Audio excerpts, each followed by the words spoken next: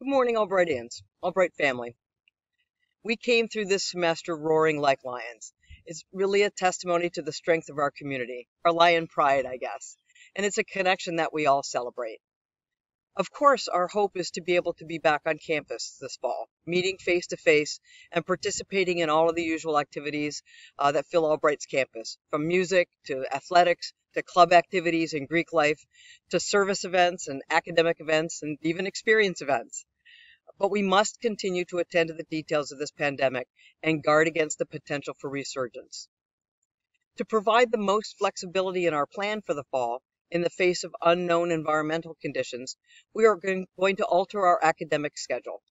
Instead of two 15-week semesters, classes next year will be conducted in four 7.5-week terms, during which students will take 2 classes each term, so still able to earn 4 course credits each semester.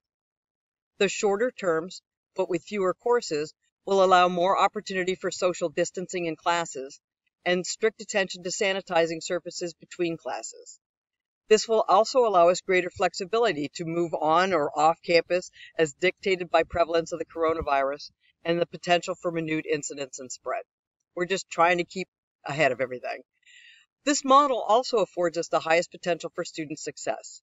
A 2+2 model of course delivery within each semester lessens the disruption of the semester, in the sense that conducting 4 online courses at one time, if there has to be a change in the middle, is a lot of pressure for faculty. And what we've learned from this spring is that juggling 4 online courses is a lot for students.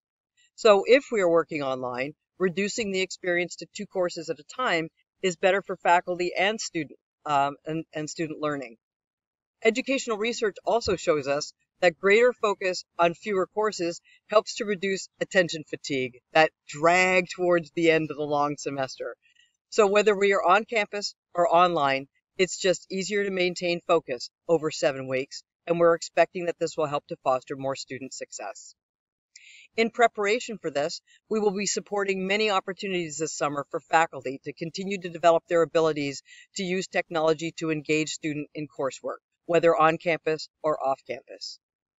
We'll be releasing more specific details about all of these schedule arrangements and how we will safely return to campus later this summer by July 1st, as we continue to develop our plan and continue to monitor COVID-19 projections. Whether we're here on campus or scattered to our houses, we all sleep under the same stars. That's the connection that we share.